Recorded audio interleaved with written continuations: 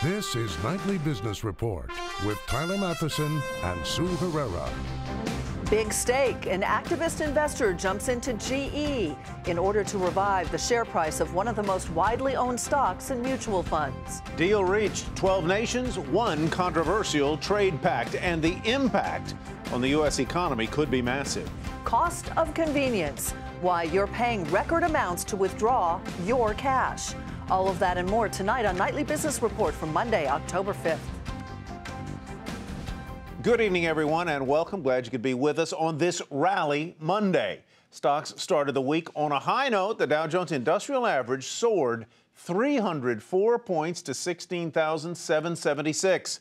The Nasdaq was up 73, and the S&P 500 added 35 points, its fifth straight day of gains and its longest win streak of the year. All three of those major barometers are now out of so-called correction territory, meaning they're now less than 10% off their most recent highs. Now, one of the reasons for the blue chip surge was General Electric. The widely held company, found in many mutual funds and retirement plan offerings, as a new big investor. Trian Fund Management, run by the activist investor Nelson Peltz, has accumulated a $2.5 billion stake in GE, becoming one of the conglomerate's largest shareholders. The fund says GE shares are undervalued. And just look at the stock's performance over the past decade. Shares of GE down about 20%, while the S&P 500 has gained a little more than 60%. Today, shares of GE rose more than 5% on word of that Trian stake. Mary Thompson has more on this big investment by a very big and influential investor. In a first for General Electric, the 123-year-old company is targeted by an activist investor in the midst of CEO Jeff Immelt's latest restructuring. He's already doing these major changes. Peltz is going to probably push him a little bit further. Peltz is Nelson Peltz, a billionaire investor whose Trian Fund has had a hand in restructurings at Wendy's and Heinz. In GE, Peltz's partner Ed Gardens says his firm sees value the market hasn't recognized. It's an amazing risk reward. And I think we bought the best industrial business on the planet. Happens to be trading at the cheapest valuation. Despite Immelt's constant tweaking of GE's portfolio, its stock has lagged the broader markets, and its dividend remains well below pre-crisis levels. Still, Trian likes GE's market share in businesses like jet engines and power, its commitment to research and development, and Immelt's latest effort to remake the company by expanding GE's industrial businesses while selling off $200 billion in financial assets. But Trian wants GE to sell off even more financial assets, take a tougher stance on cost cuts, and use debt to buy back stock. Management has said they're going to return $90 billion of capital to shareholders. I think that number could be 110 to 120, depending on how you capitalize the industrial business going forward. GE says it welcomes the investment and points out Immelt considered putting Peltz on the board back in 2007. And while Trian says it's not pushing for a board seat or looking to push Immelt out now, that may change. I think they'll execute. If they don't, then all options are on the table. For Nightly Business Report, I'm Mary Thompson. Channing Smith joins us now to discuss what he thinks this will mean for GE stock and the investors who own it. He is co-portfolio manager at Capital Advisors. Channing, welcome. Nice to have you here this evening. Thank you. What do you think of this particular move by Nelson Peltz? Well, we would agree. I mean, if you look at GE, we think it's one of the most undervalued stocks in the marketplace today. We think the opportunity is tremendous for this company to take their operating margins from kind of a low teens number to a high teens number. Look, the plan has already been in place. The transformation from a conglomerate to an industrial is underway. I think that Peltz just realized this. If you look at what he's trying to change, not much. So if management can continue to execute, this stock price is going to go higher. I think you just answered my question, and that is, what would Peltz have Immelt do that Immelt's not already doing, only faster or deeper? Well, and it's interesting, Tyler. If you look at what he's doing, he's really supporting management here. The changes that he's making, maybe to the capital structure, are really minor. But look at what GE's done. If you go back and look at their second quarter, they have been executing. If you look at their industrial orders, they were up 8%. Aerospace is strong. Power and water is very strong. Healthcare was actually rebounded. Oil and gas, pretty much flatlined, but pretty good performance in a very weak environment. So if management can continue to execute and get rid of these financial assets, take that capital, use it for buybacks and for key acquisitions, this stock has got more upside potential in the long term. In the near term, we do have some reservations. All right. Well, I want to get to those reservations in a moment. But first, management has been executing on this plan from Mr. Immelt for some time, and the street hasn't liked the stock for a long time. Why is it different now? Well, it's just tough. I think Immelt has had his chances and he's missed on some opportunities. But I think what you're seeing right now in the share price is that industrials have been very weak. If you look at that sector, it's been underperforming. A lot of that price stems from global growth concerns. Emerging market demand has been very weak. And so a lot of these industrials are selling off. The difference is, if you look at GE, about 83% of their industrial revenue is recurring. So we feel that there's a very stable income there, a very underlevered balance sheet, and a very good dividend yield. So we think GE will probably see a hiccup in this third quarter just because you're going to see pricing come down. But investors should stick with it. We think it's probably in a range of 24 to 28 in the near term. But we do think that if operating margins do increase, they keep executing. This stock is a 30 to 35 stock in 12 to 18 months. Why do you think the stock has not performed for so long? Well, we were investors back in 07, and there's this hangover, I think, from GE Financial. There's still that stigma on the stock, but we think that is finally going away. You're starting to see that's going to be a less and less important part of the business. But GE Financial contributed a lot of the company's profits for a long, long time. No, they did. And if you look at the regulations and everything that's happened in the financial industry, Tyler, it's just not as an attractive industry as it used to be. If you look at industrials and if you can execute, this is a very profitable business with very high margins. That's what GE is going after. Huge growth in emerging markets and international growth. Okay. That's where they want to go. Channing, very quickly, how long does Mr. Immelt have to execute those changes before Mr. Peltz and his company puts pressure on him to leave? Well, I think if they can continue to execute on their plan, then he has a little bit of life left. If they start to stub their toe, I think that Peltz will probably step in. Look, GE is a tremendous asset, a tremendous brand, and it should have been doing better the last couple of years. Channing Smith with Capital Advisors, thank you very much. Ty? Trian's Mr. Peltz also went after DuPont, looking to gain seats on the board. He lost that one, but the activist investor didn't do well in that fight earlier this year. And late today, however, the CEO of DuPont announced her retirement. Ellen Coleman plans to step down from her position on October 16th. DuPont director Edward Breen will assume the role of interim CEO. Shares initially rose on the news in after-hours trading. A deal on the controversial Free Trade Pact has been reached. The United States and 11 other nations have agreed to the Trans-Pacific Partnership, which would open new markets to American companies. Michelle Caruso Cabrera explains what that deal might mean for the U.S. economy. In Atlanta today, trade representatives from 12 countries, all of them on either side of the Pacific Ocean, announcing a free trade agreement, which will remove tariffs and barriers on nearly all goods and services between the countries involved. After more than 5 years of intensive negotiations, we have come to an agreement that will support jobs, drive sustainable growth, foster inclusive development, and promote innovation across the Asia-Pacific region. If the deal is finally ratified, it will cover 40% of the world economy. China is not a member of the agreement. With an economy that is still relatively closed, economists think it would be difficult for them to meet the agreed standards. The agreement is controversial because it's been negotiated in secret and final details trickled out during the day. It's one of the reasons why Senator Marco Rubio, who is running for president, said today he wanted to read the agreement before he would decide whether or not to vote for it. Well, we've got to see the details of it. I'm generally very much in favor of free trade. I've explained to people all the time that the United States cannot get locked out of 95% of the world's consumers. I want to look and see how the trade agreement deals with non-tariff barriers to trade. I'm interested in those sorts of things. But the details of it are what we need to understand. President Obama is likely to get more support from Republicans than Democrats, many of whom complain that free trade agreements don't do enough to protect American jobs and hurt labor rights abroad. U.S. Senator Bernie Sanders, who is running for president, called it a win for Wall Street and big corporations and vowed to do all he could to defeat the agreement. One of the key sticking points was over a new class of drugs called biologics, which are made from living cells, include cancer drugs like Avastin, for example. Currently in the United States, biologics enjoy exclusivity for 12 years before a competitor can make a generic version.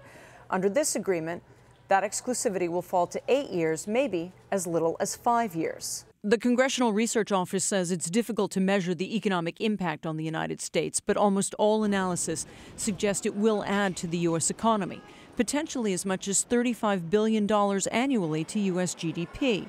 They acknowledge it could hurt the U.S. manufacturing sector, but could help the U.S. services sector significantly.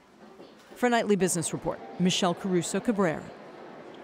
The services sector expanded at a slower pace in September, lowest level in 3 months. A report from the Institute for Supply Management suggests that this segment of the economy may not be immune to uncertainty abroad. Despite the decline, the services sector, which includes things like construction, banking, restaurants, has expanded for 68 straight months. No hurry to hike.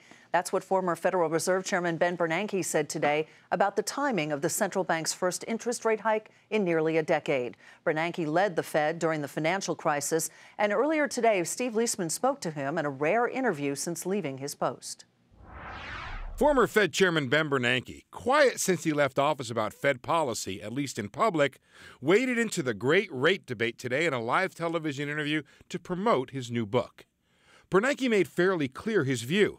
He supports the Fed's current easy monetary policy and would appear to be in no hurry to raise rates. I would just point to the inflation rate. Even if the Fed had no interest whatsoever in growth and employment, which of course it does, but it has a 2% inflation target. It needs to get inflation up to that target, and easy money is justified by the need to get inflation up to the target.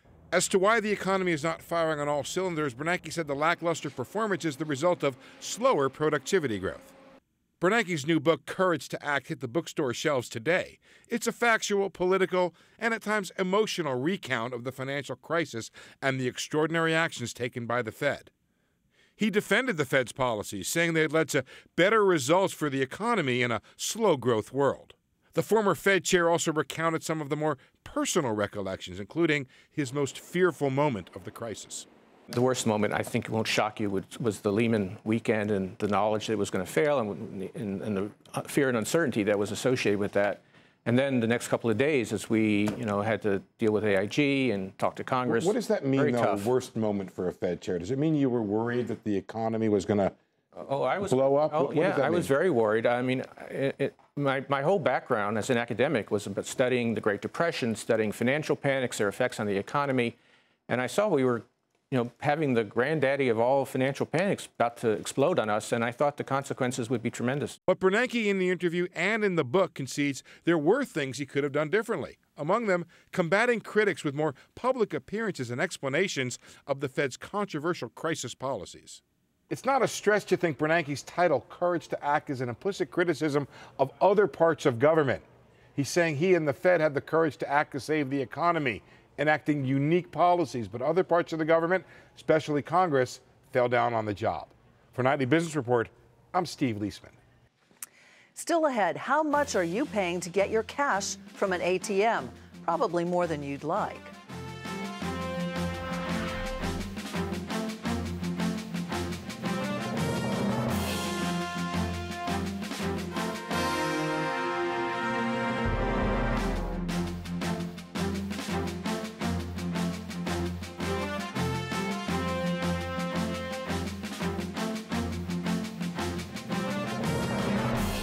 The Department of Justice has finalized a record settlement with BP, more than $20 billion, biggest pollution penalty in U.S. history. It covers the 2010 Deepwater Horizon spill in the Gulf of Mexico. Attorney General Loretta Lynch called the settlement a strong and fitting response to the worst environmental disaster in U.S. history. It resolves all federal and state claims against BP for the accident. The new term of the Supreme Court got underway today, and there are some noteworthy cases that could influence the way business gets done in this country. Hampton Pearson has more from our nation's capital. The 2015 Supreme Court term finds big business hoping for favorable decisions from the Roberts Court in two high-profile cases that could curb costly class action lawsuits. There is a feeling, I think, among some members of the court that the lower federal courts have turned too far in the direction of helping out plaintiffs, and they are wanting to cut back on that. The most high-profile case involves Tyson's Foods. They're looking for the justices to overturn a $5.8 million judgment because they failed to pay some 3,000 employees at a pork processing plant for the time spent putting on and off protective gear. At issue is just how many of those employees were eligible. In the Tyson case, many of the employees worked nowhere near 40 hours a week, so even if they spent 15 minutes donning and doffing uniforms, they would not have been entitled to overtime pay. Nonetheless, the lower courts lumped all of the Tyson employees into one big group. Another case involves the internet search engine Spokeo. It's being sued by a Virginia man for publishing inaccurate information. The individual admits there was no harm, but he still wants to preserve his right to sue. Mandatory union dues for government workers is at issue in a case involving the California Teachers Association. The union argues they should collect dues from all workers, even those who don't join the union, because all workers benefit from collective bargaining between the unions and government. The issue in this case is whether public employees who opt out of joining a union can be forced to pay dues nonetheless that cover the reasonable costs associated with collective bargaining. In the 1970s, the Supreme Court said that this is fine, but in recent years, in two cases, the justices questioned the validity of this 1970s case. The election year calendar also finds the court dealing with cases involving voting rights, race in college admissions, and religious objections to birth control. The court's decisions on many politically charged issues will come during the heat of the presidential campaign, with candidates from both parties already making the future makeup of the court a lightning rod issue in the 2016 election. For Nightly Business Report, I'm Hampton Pearson at the Supreme Court. And the Supreme Court declined to hear an insider trading case, which the Department of Justice had hoped would broaden the definition of that crime. The justices gave no reason for turning it down, but by doing so, they keep in place an appeals court decision making it more difficult to prosecute such cases and possibly undermine a number of convictions. But U.S. Attorney Preet Bharara told CNBC he thinks the decision will affect only a small subset of cases. Twitter today naming co-founder Jack Dorsey as CEO as expected, and that is where we begin tonight's Market Focus. As we reported last week, there was speculation Dorsey would be named chief of the social media firm. He's been interim CEO since July, that when former chief Dick Costolo left the company. Dorsey will also remain the head of Square, a payments startup he co-founded. Twitter shares up about 7% on the news. They closed the day at $28.15. Spark Therapeutics announced a successful stage 3 gene therapy trial that treats night blindness. The company plans to file for approval from the Food and Drug Administration next year for what could become the first gene therapy treatment in the United States. Shares of the biotech firm soaring today, 20%. They finished at $53.02. And the health technology company Illumina warned investors of lower than expected revenue for the third and fourth quarters. The firm blaming disappointing sales in Europe and weakness in Asia and the Pacific region. That sent shares tumbling in initial after-hours trading as you see it fall off the cliff there. During the regular session, the stock was off just a fraction at 163.17. Activist investor Starboard Value increasing its stake in the security company Brink's. Starboard is already the company's largest shareholder and hopes to turn around Brink's poor financial performance. Brink's shares popped about 4.5% on the news, ending the day at $29.70. The Container Store announcing earnings and revenue that missed estimates after the close. This as margins narrowed and expenses increased. Shares were initially lower in after-hours trading, and during the regular session, the stock was up nearly 3% to $15.57. And the LA Times is reporting that Lionsgate and Starz are in advanced merger talks. That combination would create a major media company. The two companies reportedly held high-level talks for several months. No deal is certain, however. Lionsgate saw its shares pop in initial after-hours trading. During the regular session, it was up more than 1%. Starz initially rising after the close. During the regular session, the stock was up 4%. Well, you may want to think twice, if you don't already, about using an out-of-network ATM. A Bankrate.com annual survey says the average fee to withdraw money from an ATM that's not affiliated with your bank will cost you a record $4.52. That charge is up 21% over 5 years ago. Greg McBride, senior financial analyst at Bankrate.com, joins us now to talk more about the study. What's going on here, Greg? Is it as simple as they're charging it because they can get away with it?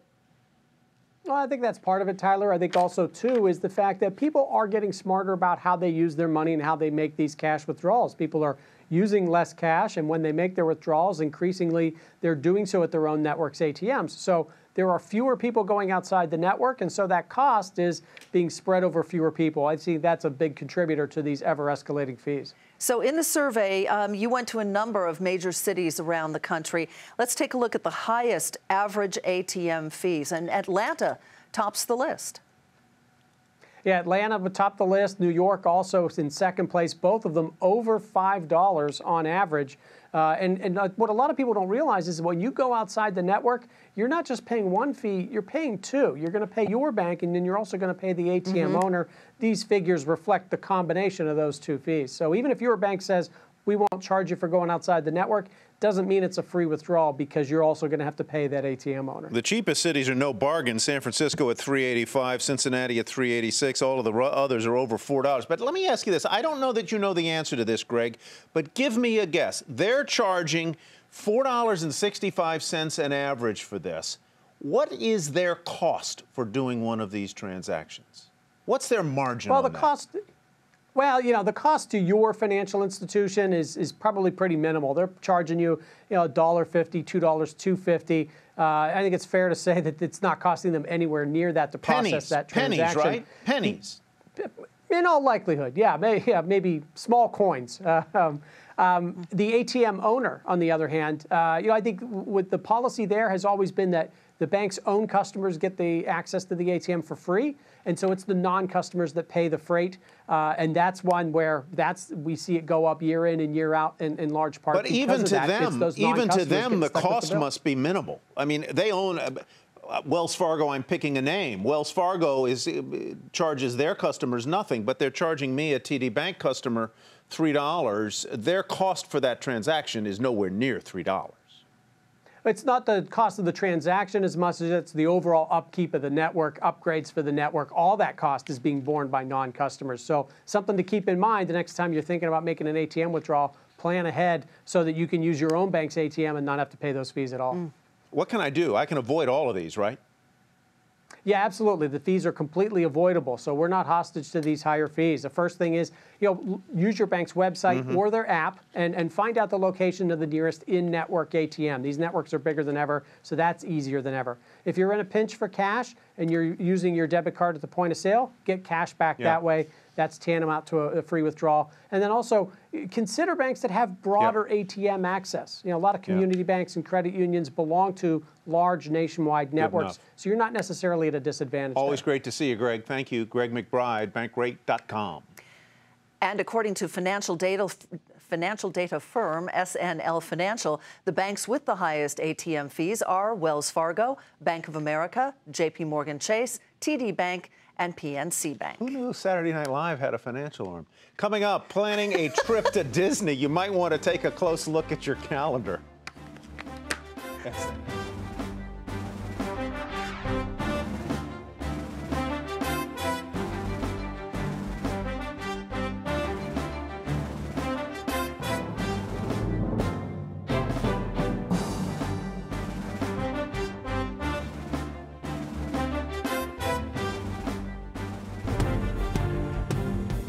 Here's a look at what to watch for tomorrow. A report on the trade gap, an important economic indicator. The International Monetary Fund will release its World Economic Outlook ahead of its annual meetings.